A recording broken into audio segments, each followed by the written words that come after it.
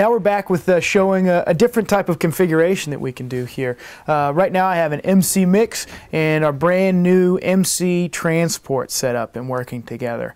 And we've covered the mix already. Essentially we know what that is doing, but we quickly wanted to cover the MC transport because it is a great new addition to the Euphonix Artist Series family. And it is running the same version of software that the mix and the control are running. So now it's an even easier and cheaper way to start using Euphonix control surfaces. Now the MC transport is great because the way that I controlled and customized the buttons of the touchscreen on the MC control that we saw earlier, I can basically apply to every single button on my MC transport as well. So not only do I have graphical representations in U-control of the surface buttons and the touchscreen buttons of the control, but I have a graphical representation of every single button on my MC transport as well. So I have a traditional numerical keypad, which is pre-programmed to do 1, 2, 3, 4, 5, 6, 7, 8, 9, and so on. But if you wanted to do something completely different, such as a macro, like create 4 stereo tracks that we created earlier, you can do that as well.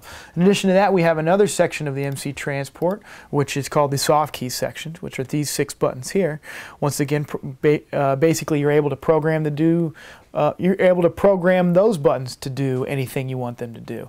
And to finish it off, the actual transport section as well, the buttons that are the half moon above the jog and shuttle ring are also programmable. So very, very versatile unit. The difference here is that you have up to, say, 44 buttons per application that you can customize. And the reason I say 44 is because we also have a shift layer. So if I hold down shift, I get a completely new set of buttons, and a completely new set of buttons that are doing something totally different. So if I say wanted to go to Pro Tools here and access not jog, shuttle, or zoom vertical or zoom horizontal, but say some region-specific editing functions, I would hold down shift, and now I have those at my disposal.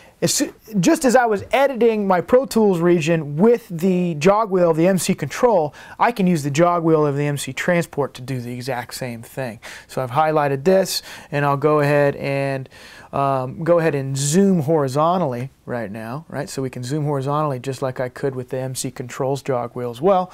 And then I'll hold down shift and say I want to move that around in the arrange window. I just hit shift and moved it around, and now I'm able to move that region around in the arrange window too, right? So the last thing to finish it all off is the transport jog wheel itself. Obviously it is weighted, it is continuous, so it's physically a completely different experience than using the jog wheel on the MC control. This is also very, very appealing to Final Cut users, in addition to audio DAW users who would like a more substantial jog wheel. So that's essentially what the MC transport is doing, and furthermore it also supports the custom jog wheel modes that I was speaking about.